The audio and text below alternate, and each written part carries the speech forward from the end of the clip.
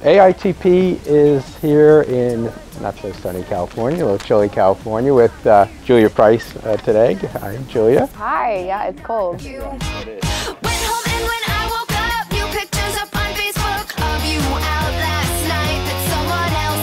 I grew up in upstate New York, a city called Troy, right outside of Albany, which is the capital of New York. If most people don't know that, they think Manhattan's the only thing that's cool in New York. But yeah, I grew up being an outdoorsy girl and sleigh riding in the winter. So this is far from winter, and eventually moved to Miami for college, and then left a little bit early to go back to New York City.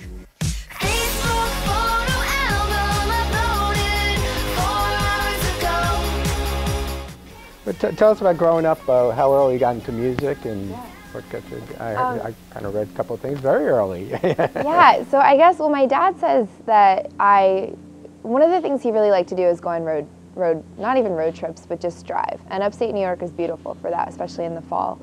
And my dad's a man of few words. He's actually a Long Island guy too. He comes from a bunch of Polish, stubborn men, and so the way that we used to kind of bond is we would just go on these car rides and not really talk, but he'd always have the radio on, and he said that at a very young age I would just pick up choruses very quickly, and like before I could even remember, really conversate with an adult, I would just remember words from a hook after hearing it only one time, and so there was sort of that just natural love for it, but a friend of my mom's had an extra piano that she was going to get rid of, and she gave it to us.